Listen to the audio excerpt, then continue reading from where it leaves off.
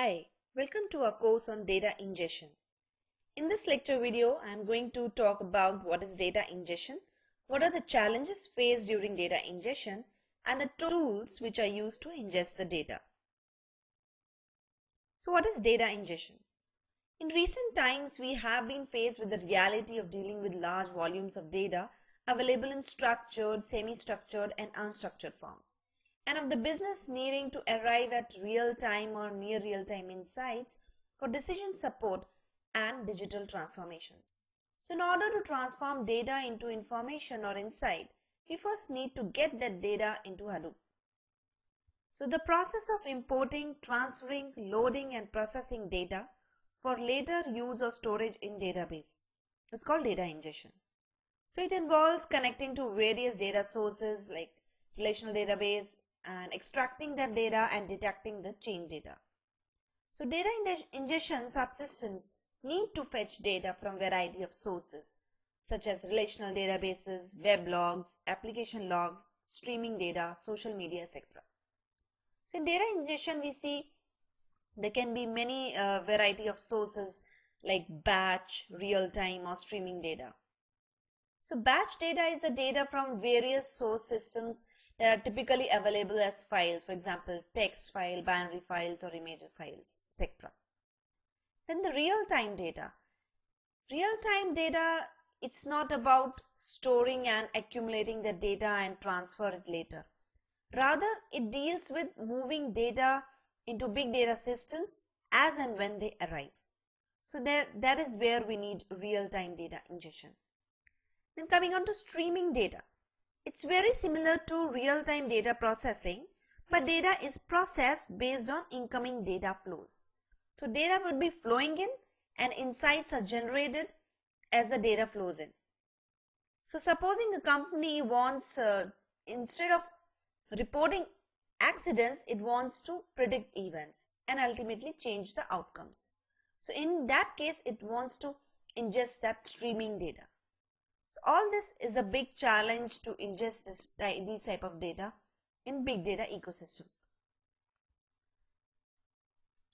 So to fetch data from variety of sources and different forms of data presents a variety of challenges for an effective and robust data ingestion strategy. So what are these challenges? One challenge is ingesting data from multiple sources. So one data is coming from relational database, other generated online, and other data coming from other systems maybe. So how to ingest data coming from multiple sources is one of the challenges. Then to ingest streaming or real-time data, that is another challenge. Like data like coming from log files, e-commerce purchases, then geospatial services or information from social networks like Twitter and Facebook. So this data coming in real time is quite important because companies, it's visibility into many aspects of their business and customer activity. For example, server activity, website clicks, etc. Like a real world example can be a real estate website tracks a subset of data from consumers' mobile device and makes real-time property recommendations of properties to visit based on geolocation. So that is a real world example where we need this kind of streaming in real-time data. It's a challenge. Then the speed of ingestion. So data sources deliver data at varying frequencies. For example, discussion forum digests amount to large data but appears at low frequency, like it will appear in daily or weekly basis. While tweets, they are small volumes of data, but they appear quite frequently. So we require some rapid ingestion using parallel processing or using multiple input data streams for such type of data. So speed is where the challenge here is. Then the volume of data is of course a challenge. Change detection. So another challenge is the detection and capture of change data. So this task is difficult due to the low latency needed by certain business scenarios that require this determination. Now some of the key functions of ingestion. So data ingestion process begins by prioritizing data sources, validating individual files and routing data items to the correct destination. So first, collection of data from the source. That is important.